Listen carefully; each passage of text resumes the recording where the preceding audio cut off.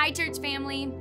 I've been studying the book of Nehemiah, and it has been such an eye-opener for me as I walk through my life of faith.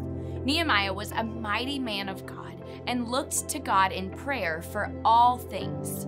He accomplished something so great, rebuilding the wall of Jerusalem in 52 days, a feat no one thought could be done. However, never once does it say he didn't face hardships or opposition. In fact, we can learn something from the opposition Nehemiah faced. There were 4 primary ways the enemies of the Israelites tried to hinder, hold back, and halt their work. It was through destruction, distraction, discouragement, and deception.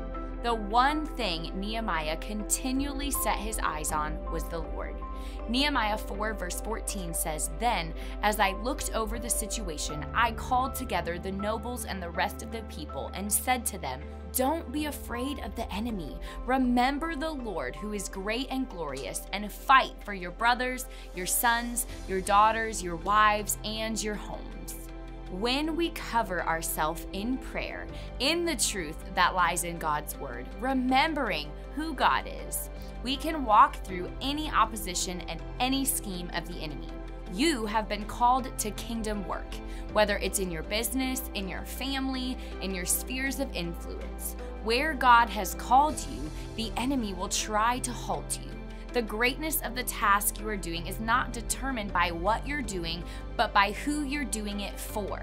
So when, not if, but when the enemy tries to destroy, distract, discourage, or deceive you in that work, you can be steadfast as you keep your eyes on the one you are working for.